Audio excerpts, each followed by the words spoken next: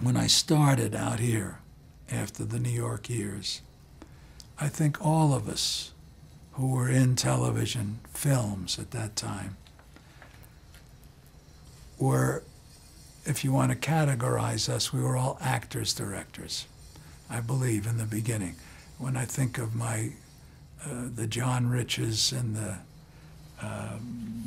Charlie Dubins and so many of the people in my generation came from New York and were from the theater and were so-called actors, directors. Over the years, I think what's happened is the producers of the shows became writers.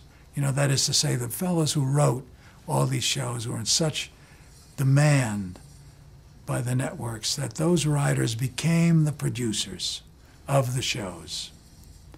And as that happened, they brought in the new directors, the younger directors, who were either first assistant directors, production managers. They were not the same crowd that came out of the New York theater, or the New York television, the live television, I should say. They were more oriented in the film community and as film people, so that the directors became more technical than they were oriented towards the actor, if that makes sense.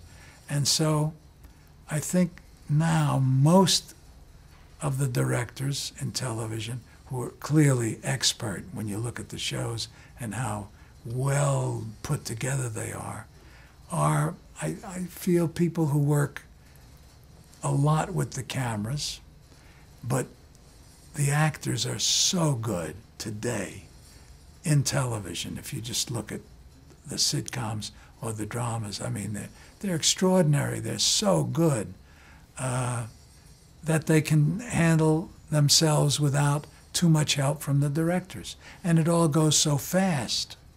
You know, there is no rehearsal to speak of. I remember in all my years, I'd come to the set in the morning.